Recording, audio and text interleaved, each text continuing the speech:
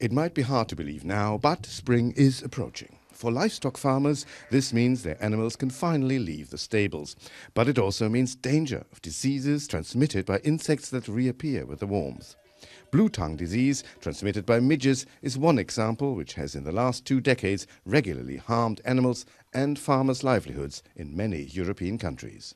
Die Landwirte, also die Menschen, leiden darunter, die Tiere leiden darunter. Länder, die blauzungenfrei sind, haben in Ländern, in denen es die Blauzungenkrankheit gibt oder geben könnte, auch keine Zuchttiere mehr gekauft. But help is at hand. A new vaccine has been developed that promises to revolutionize the fight against bluetongue.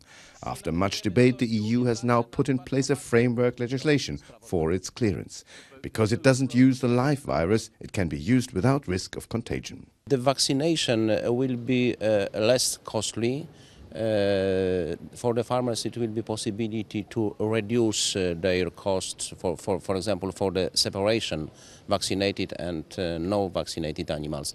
And this is the good news. Member states will still have to incorporate the new rules into national law. But if they do it speedily, it might still just be in time for the upcoming season, as the vaccination has to be applied in early spring. And it might be worth it, not only for reasons of animal welfare. Es wird wirtschaftlich positive Folgen haben für die betroffenen Betriebe, die durch den Krankheitsausbruch in extreme Schwierigkeiten gekommen sind, und für die Betriebe, die züchten